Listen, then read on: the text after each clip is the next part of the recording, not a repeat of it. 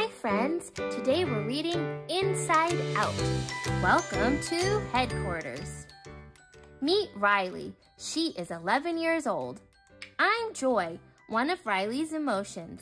I live in Headquarters inside Riley's mind. My job is to make sure Riley is happy. Let me show you around.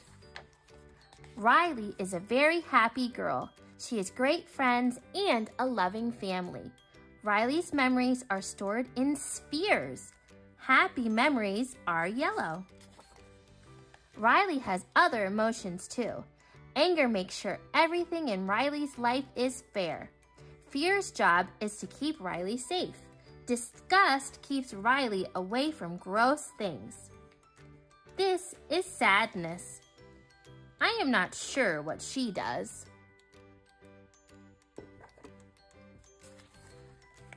Riley has a great life, and when Riley is happy, we are happy.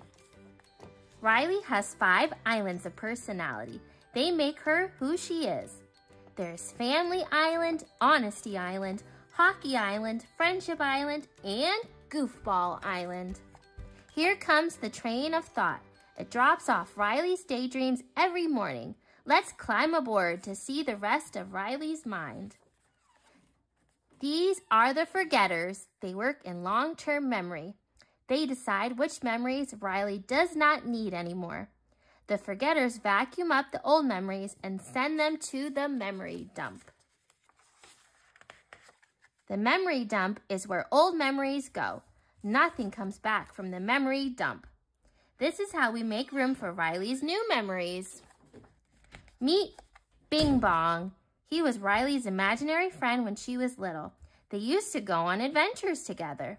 Riley has forgotten about Bing Bong. Sometimes he gets sad and cries candy, but he still loves Riley. Bing Bong's favorite place in Riley's mind is Imagination Land. Trophy Town, French Fry Forest, and Cloud Town are all parts of Imagination Land.